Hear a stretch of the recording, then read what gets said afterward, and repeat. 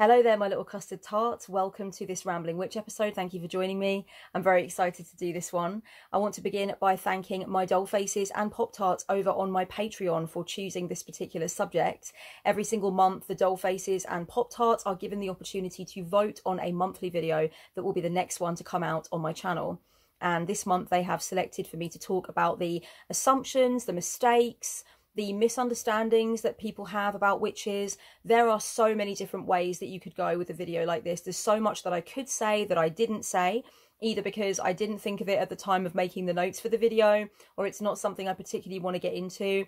But there are an array of assumptions that you could list as being sort of like misunderstandings that people make about the craft and about the way that witches operate, the way that we think and feel, the way that we view the world. I'm just going to go ahead and talk about some of the parts of this subject that occur to me and that I find to be funny or that I've previously found to be irritating. Grab a beverage, because you can see by the timestamp that I'm going to be going into quite a lot of territory. But then, you know, what's new for me really? I'm going to have a coffee because it's first thing in the morning, so I'm going to wake myself up. I just want to say before I begin that I love this jumper. Red is one of my favourite colours of all time, and this is a new addition to my collection of jumpers. I love it so much. It says London, England on it, and it's got a crown on it. It's really oversized, and you've got like the royal lions either side, so I really like it. It's dead good. And also some of my Pop Tarts patrons will recognise these snazzy Batman pyjama bottoms. I know it's not the first time you've seen them if you joined me for the live in July. Right, I've been wanting to get this first one off of my chest for a long time now, and I've never really had the opportunity to do it on the channel. It's never really come up, and now I feel is the perfect time for me to get this off of my chest. So a very long time ago, somebody was talking to me about hexes and curses and that kind of thing, and I said that I don't do them. I don't do that kind of magic. It's not my bag, baby. And their response to that was something along the lines of, it must be nice to have lived such a good life, such a positive life with such positive interactions with people that you've never needed to hex or curse anybody. Bitch. No, nine, no, niet, nay, and no in other languages as well. I'm sorry. But actually, my decision not to hex people or curse people has got nothing to do with the fabric of the life that I've lived, okay? It's not a simple case of witches who refrain from cursing or hexing have never had any reason to do so or to feel like they would like to do so. It's just simply a case of what your ethics come down to, what you think you would feel right about and what you wouldn't feel right about. And the other thing that I want to say is a sort of a misunderstanding that's attached to this is the idea that if a witch doesn't hex or curse and they state for the record that they do not hex or curse, then it means that they must judge witches who do. That's also a misunderstanding. I do not inherently judge witches who perform curses or hexes or anything of that sort. It's just simply a personal choice for me that I do not. I responded to this person at the time during the conversation, and I remember saying to them, you know, I think it's very interesting that you have assumed that because hexing and cursing doesn't form a part of my particular witchcraft practice, you would assume that nobody has ever treated me ill or trespassed against me or made me feel like maybe I wanted to hex or curse them. It's interesting that you've made that leap from looking at the fact that I don't hex or curse people and deciding that that automatically means I've led a charmed life and nobody's ever done me any wrong and I've never experienced cruelty or betrayal or anything like that. That's quite a big leap, isn't it? Don't you think? It's quite a big leap. And the person did concede that, yeah, okay, that's fine. That's quite a big leap, you know? Because I wanted to make that point because I was like, wow, there's so many witches that don't necessarily see hexing or cursing as something that they would add to their personal witchy toolkit of things that they would pull out. And to be honest with you, even though I wouldn't pull it out of my personal witchy toolkit, for me that doesn't mean that I don't think I can do it either. I do believe that I can do it. I fully believe that I can hex a person, I can curse a person. It's not that I have a lack of belief around my ability to do that. It's literally my desire to do that is not there. And even when I'm very much in the midst of processing, you know, the betrayal that I've gone through, the ill treatment that I've experienced at the hands of somebody, I'm just not really about that particular life. For me, hexing and cursing doesn't make sense in terms of the way I view my craft and what I use it for. I just don't personally happen to feel that it's relevant to my practice. I don't think that it's something that comes under my particular witchcraft umbrella. And I'm going to leave down below a video that I made about hexing and cursing and why I don't particularly partake in those things, what the logic is for me.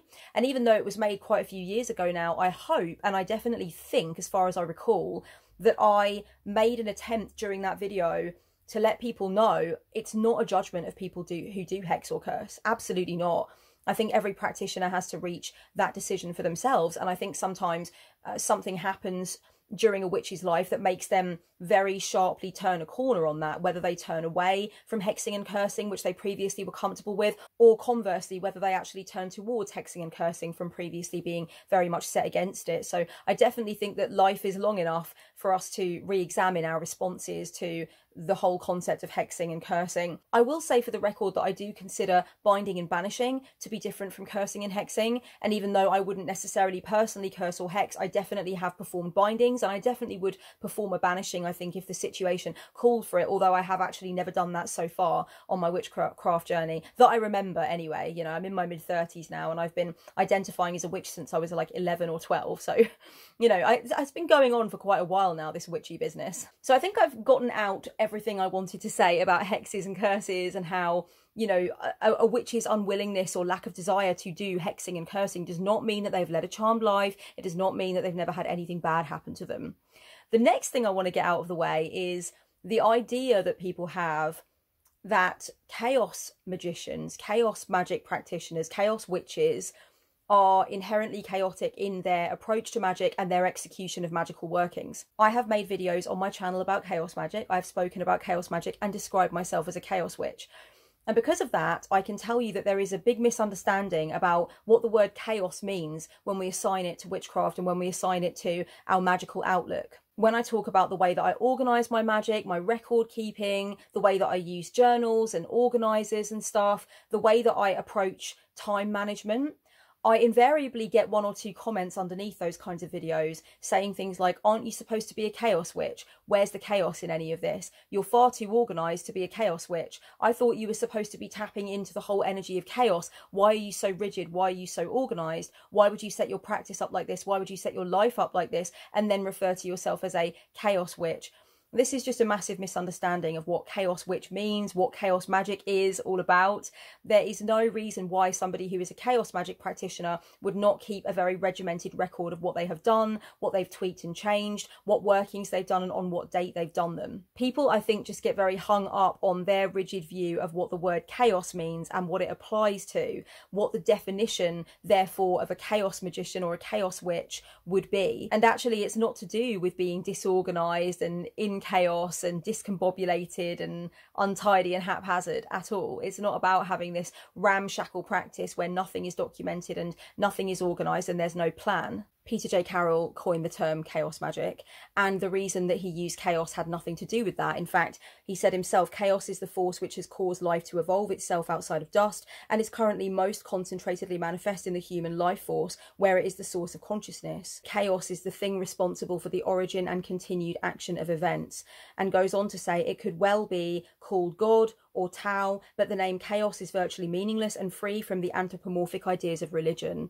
Chaos is a word that is being used to represent the force that drives everything and the energy behind everything, rather than being indicative of, you know, a practitioner being haphazard, being all over the place, you know, not doing any record keeping, not having any plan. Right, I'm glad that we got that one out of the way, because that's been a bit of a bloody assumption that I've wanted to clear up for some time. Now I'm going to pop to the shop, so I'll see you the other side of a jump cut, because I'm really hungry and I don't have any bloody food in my house. Oh, I just had some sushi for my breakfast because I am winning at life. And the next thing that I want to talk about in relation to mistakes, misunderstandings, etc. concerning witchcraft happens to be the topic of appreciation versus appropriation when it comes to culture, when it comes to cultural traditions, different ideas, different theological frameworks, different practices. I don't want to go on about this point too long because I do actually have a video that outlines some of my views on cultural appropriation, and I'm going to leave that video down below for you if you have not seen it.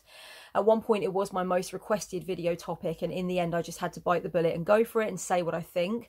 But it definitely wasn't what I would call an all-encompassing video that explains everything that I think and feel about appropriation, cultural appropriation. But I don't want to stick on this for too long, because I do feel like I pretty much did outline the ideas that I think it's important to put forth in that video from before.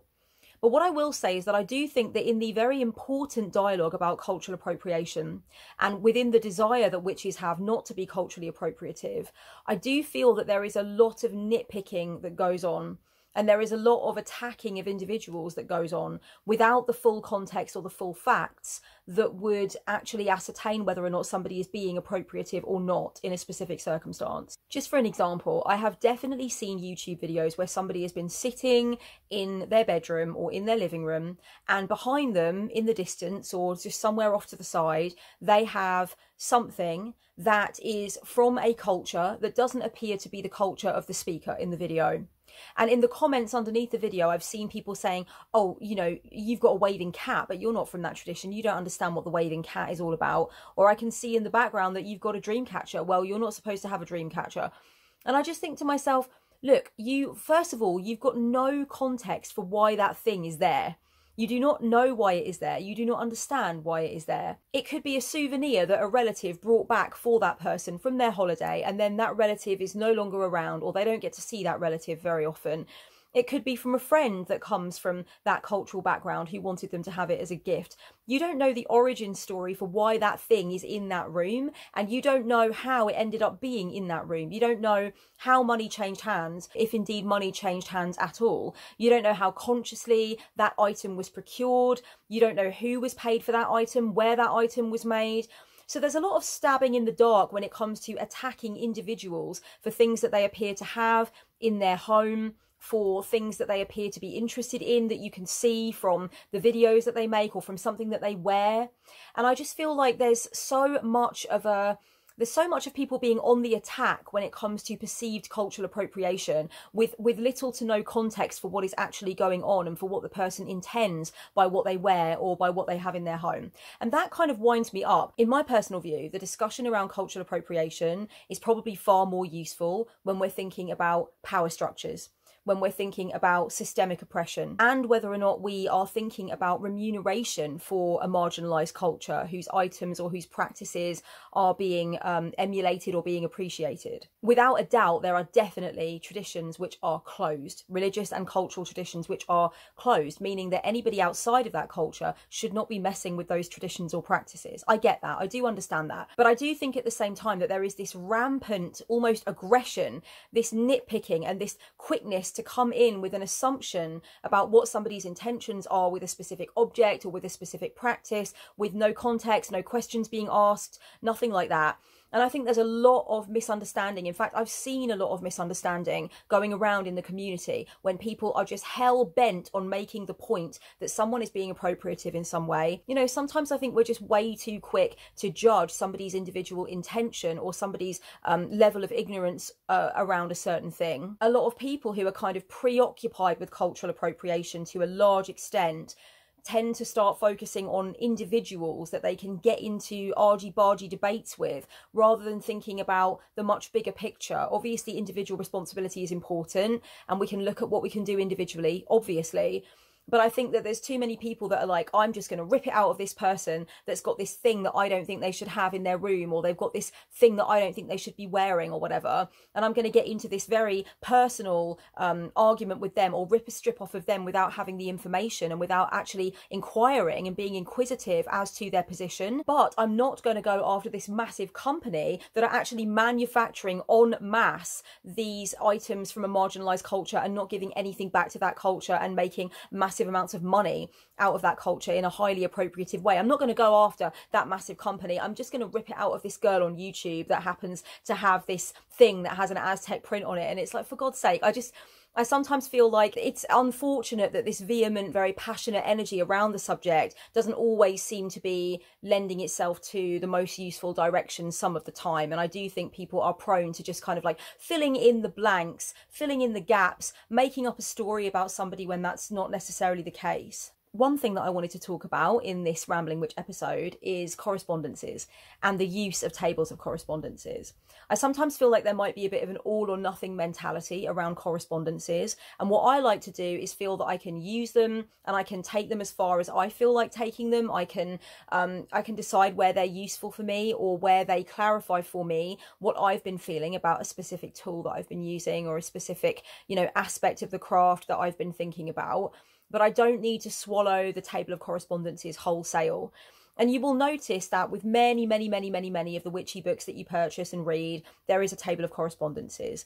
And the table of correspondences, explains what all the different phases of the moon mean, what all the different herbs can be used for, what the crystals are used for, what the colours mean and stuff like that. And there's a lot of overlap. There's a lot of consensus around these things. I don't really want to throw the baby out with the correspondences bathwater. I take from it what I can take from it. I leave behind what I can leave behind. I'm definitely not going to be told outright what the meanings for things are or what things should be used for, because my personal gnosis and my experiential evidence is always going to be of importance. And if I feel like something can be used for a different thing in my craft and I'm not necessarily vibing with what the table of correspondences says to me, then I'm going to go with what I personally have experienced, and I'm going to go with what feels powerful for me. But I definitely think at the same time that tables of correspondences can be useful. They can have their place, and actually it's useful to just have an awareness of what the consensus is around various tools like stones and herbs and that kind of thing. But at the same time, it's really great to know that you are absolutely entitled to and allowed to formulate your own working relationship with different tools. And one of the main reasons it's so important to know that you can do that is because there are going to be certain tools in your witchy practice that you really feel a strong connection to. You feel that there's great potency there for you with those tools, with those correspondences, and you're going to want to forge your own relationship with them, which is quite different from anything that you've read about those things. And you need to have permission to do that. So even if you do go with the consensus on various things, there might be some strong connections that you feel to certain tools in your witchy practice, certain elements, certain colours, certain moon phases, whatever it might be.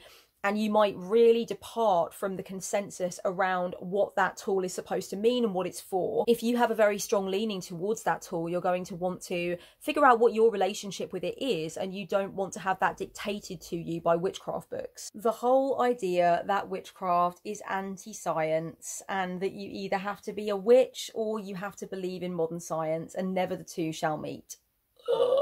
I don't really think I need to go on about this one for too long. I think that it's obvious what I mean. I don't really need to delve into it any more than that. Witches are so often not only appreciative of modern science and reading about it and learning about it, but also can be quite nerdy about it, like super geeky about it. So witches are not in conflict with science.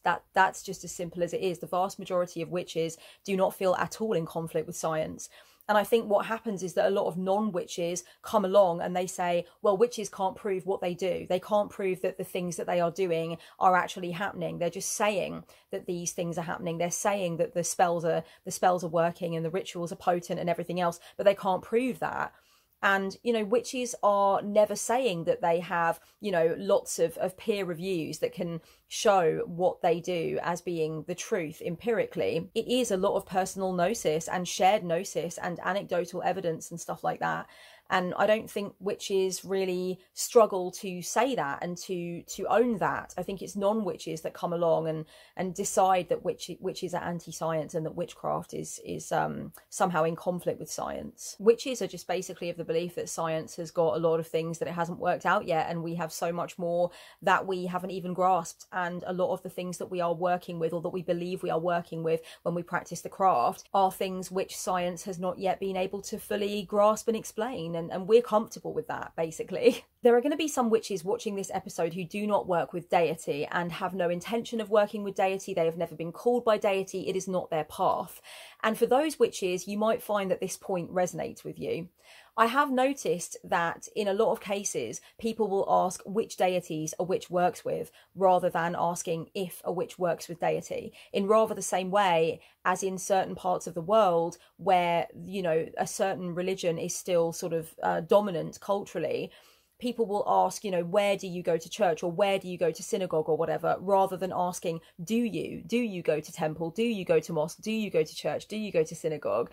So it's like this assumption, basically. And to me, I think that it could have something to do with the fact that there are so many people in the online sphere anyway who talk about their connections with deity and really sort of put forth their impressions of the work that they do with deity and talk about how devoted they are to their deities. And so it sometimes does present the rather skewed appearance, the rather skewed feeling that the vast majority of witches work with deity, and that simply isn't the case. I don't have any numbers for how many witches work with deity as opposed to not working with deity, but I do sometimes find that there's a little bit of a slip up, and it's not a bad thing. It's not like, oh my God, you've just dropped a massive clanger, you've totally put your foot in it. But I do think sometimes people are just sort of assuming that witches work with deity when that might not be the case, and they may have no interest in that, or that might never have called to them necessarily. I think without any shadow of a doubt, there is also this assumption that witches are always bookworms. Witches are always incredibly well read on the subjects that they practice. There is definitely an assumption that all witches are book witches, all witches are,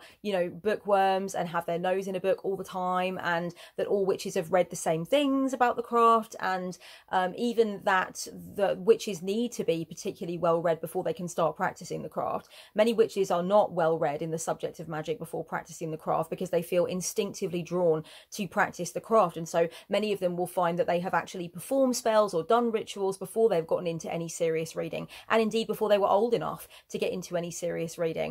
And from that point on, I think, especially as a witch comes into online community or local community, they might feel that they are being sort of railroaded into being a bookish witch, whether or not that's actually the case for them. They might not necessarily want to read lots of books on the subject of witchcraft. It might not be how they feel that they best learn. It might not be how they feel that they are moving towards the degree of potency that they want in their craft. So it's not a foregone conclusion that because you're a witch, you're going to be a bookworm. And I would love to know down in the comments, are you the kind of witch that is not really super bookish and actually feels somewhat as though you ought to be, somewhat pressured or intimidated? Do you feel like other witches are very bookish and you feel like you are not as bookwormy by any stretch of the imagination and it's been weird for you? Or do you totally own the fact that you don't really enjoy to read about the craft and it's not an area that you feel you do lots of specialist research in, or lots of study, lots of reading, and you're fine with that? Very, very, very many people have assumed over the course of time that I'm always with my head in the witchy books, and I'm always cracking books about the craft and about mysticism and about all the occult stuff, and that simply isn't the case. I'm often reading things aside from stuff to do with the craft, and it's nice for me to have my little bouts over the course of a year or two where I will go back to witchcraft resources and I will bring in new witchcraft resources and I'll do that sumptuous witchy reading. I do personally enjoy that, but first of all, it's not something that I spend the majority of my reading time on by any stretch. It's not one of the things I enjoy to read most. The majority of the time is stuff about the craft.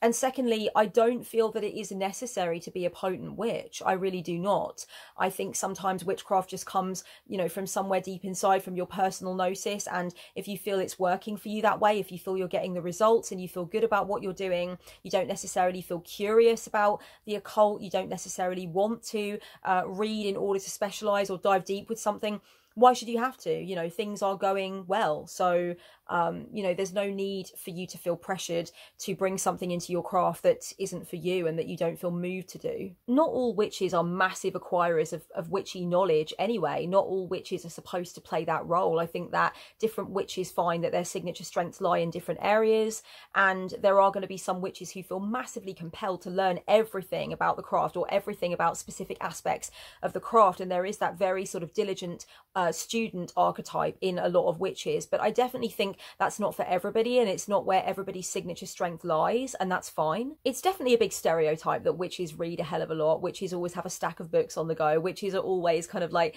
delving into something and underlining and making their own notes and constantly studying, and I think that probably can be a little bit intimidating or alienating for people who don't actually experience their journey of the craft in that way. In the past few years specifically, I have definitely seen people saying that politics and witchcraft do not mix.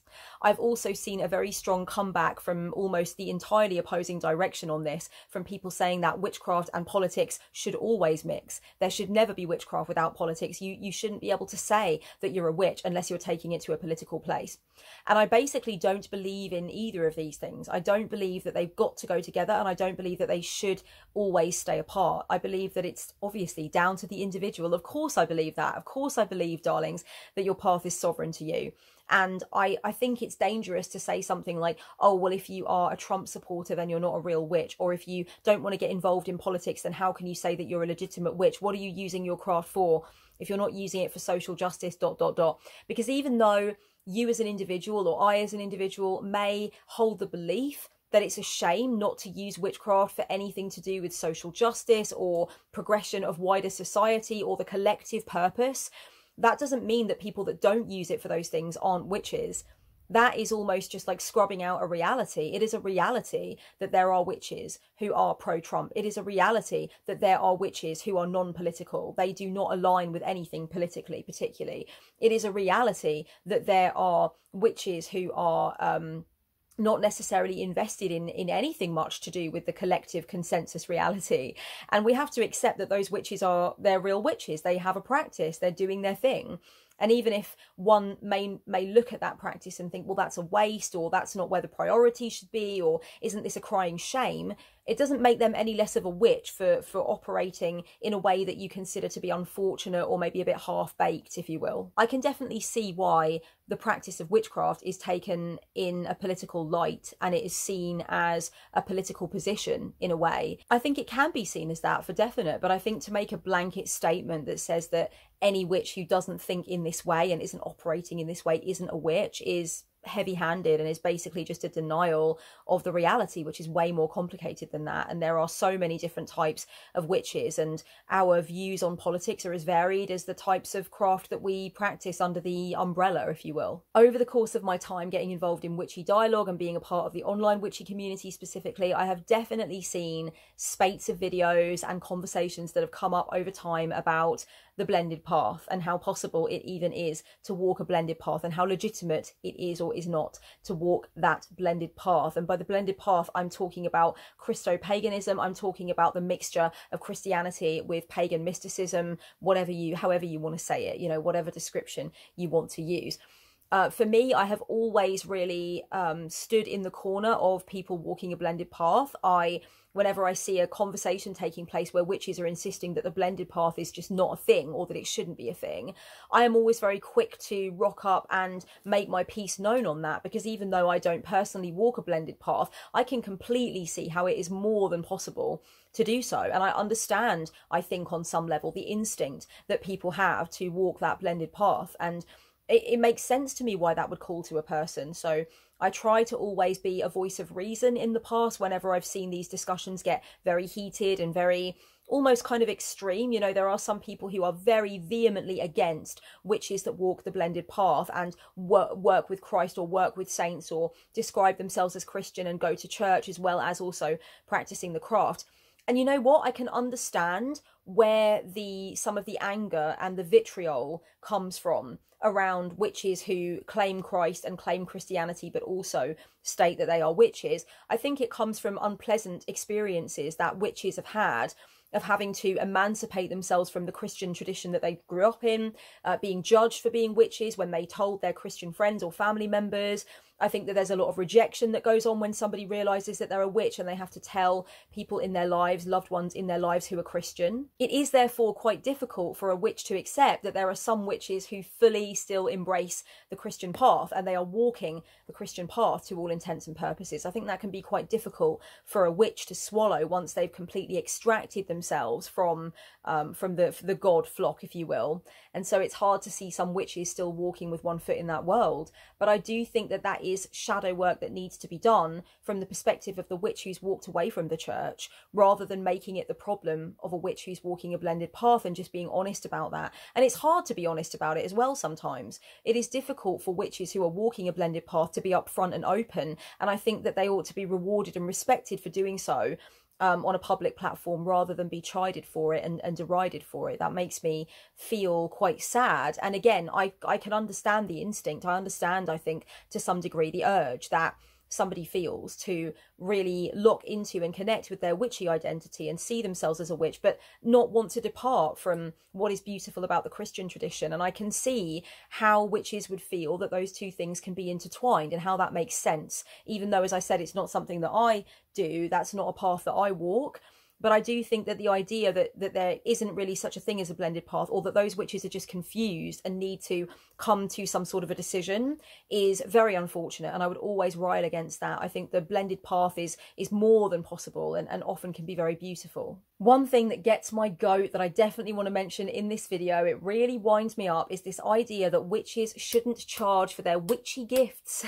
If they've got the gift of being able to do astrology, or the gift of being able to do tarot, if they can use the ball, if they can do the runes, if they have any of the clairs, clairaudience, clairvoyance, clairsentience, and so on, they should not be charging for those things.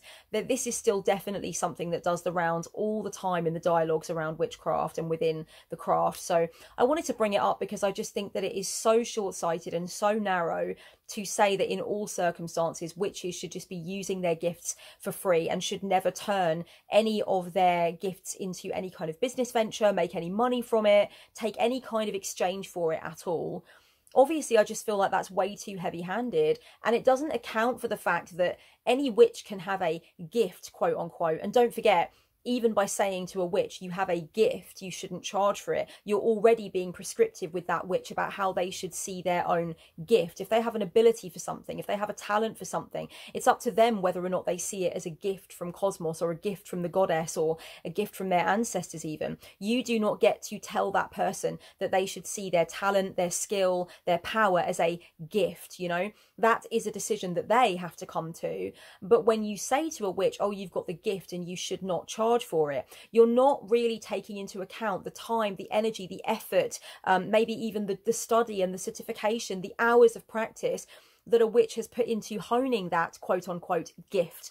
So even if a witch agrees with you that indeed their potency with a specific thing, their ability with a specific thing is a gift that has been cosmically bestowed or divinely given, you may not necessarily be able to convince a witch to come onto the same page as you when it comes to not charging for something that they have sharpened, they have honed, they have perfected that gift.